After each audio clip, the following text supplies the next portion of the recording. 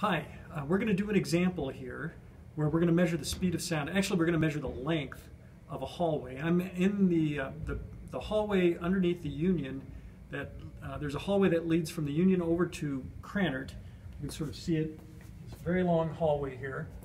And what I'm going to do is clap my hands to create an echo, and then the time, how long it takes from the original clap to the reflected clap, so we can get the time that it takes that sound wave to propagate to the end of the hallway and back. And then I'm going to calculate the speed of sound, and from that we should be able to calculate the length of the hallway. So let's go ahead and do this example. First of all, one of the things I need to know is the temperature in this hallway. And so what I have here is a little, this is actually a meat thermometer. It's the only thermometer I had available. Obviously there are probably better thermometers out there, but this one seems to work well enough. I'm reading the temperature here. It's reading 68.4 degrees Fahrenheit. I don't know if you can see that very well. Okay, so 68.4 degrees. So I need that to calculate the speed of sound. Then the other thing I need to do is to calculate how long it takes for the sound to travel to the end of the hallway and back. And for that, I'm going to use my phone, and I have a voice recorder app on that, and I'll just go ahead and clap my hands and record the sound, the original clapping sound, and then the echoed sound. And then I'll have that on here, and then I'll take that to my computer and pull off the time that it takes to go between the original sound and the echo. From that time, and the speed of sound, I'll be able to figure out the length of the hallway. So let's go ahead and do the clapping sound. So what I'm going to do is start my phone app, and I guess I'll just hand it to my trusty assistant, who will measure it. And let me go ahead and clap. Let me do it a couple more times. Okay, hopefully you can pick up that echo on your phone as well. Now the other thing I'm going to do is just to see whether we got the answer correct or not, we're going to actually measure the distance to the end of the hallway and back. And the way we'll do that is there are actually tiles in this floor. And if you look down, you'll see there's a line for this tile to here to here. And we can measure that length. And then what we'll do is we'll count the number of tiles all the way down to the end of the hallway and then back.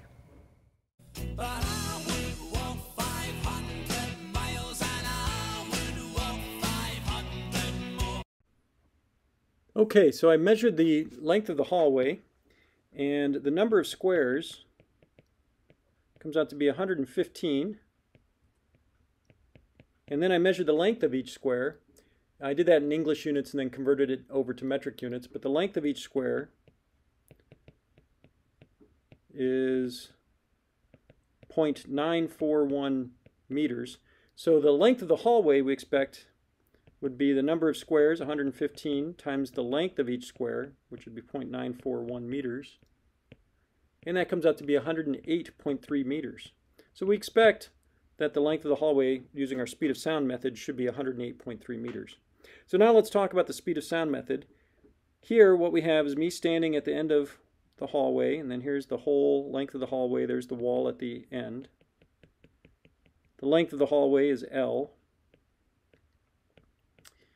And what I'll do is I'll clap my hands. Let's call that time when I clap my hands, let's call it T original. It's the original clap when I clap my hands.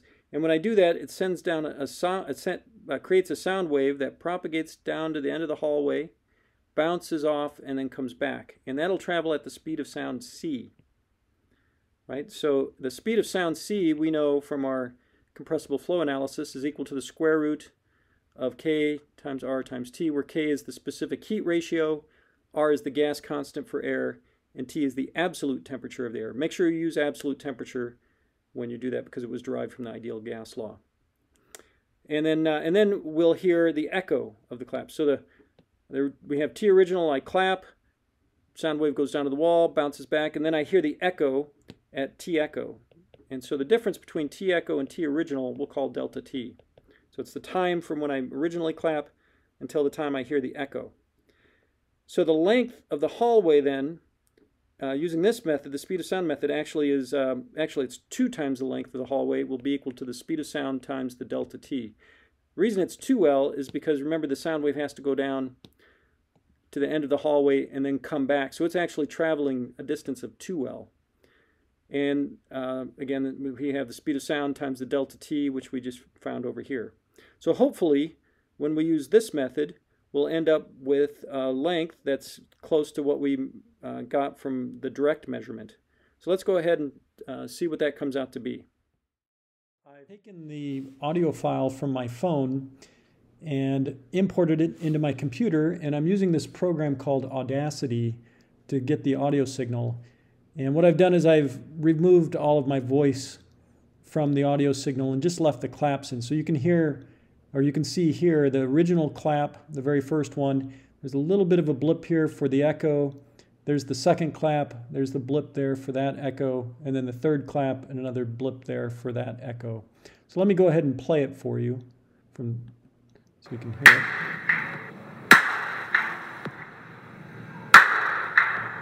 Okay, so now we have the claps, and what I'm going to do is just zoom in on these, and let's see if I can figure out how to do that. Okay, here we go.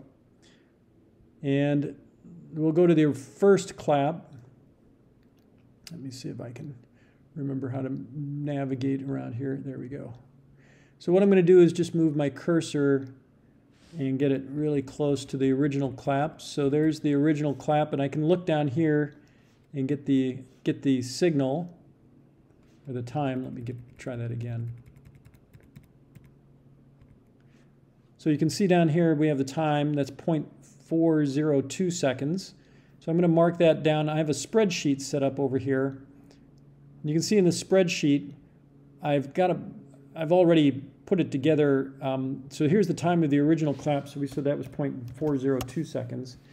And then I'll put in the echo clap. Now what I've also done on this spreadsheet already is put in the specific heat ratio for air, that's this one, the gas constant for air, the temperature that I read from that thermometer, 68.4 degrees Fahrenheit, and then I did a conversion to go from degrees Fahrenheit to Kelvin, that's right here, and then I calculated the speed of sound from that temperature. So this is equal to the square root of KRT, so the square root of the specific heat ratio times the gas constant times the absolute temperature in Kelvin.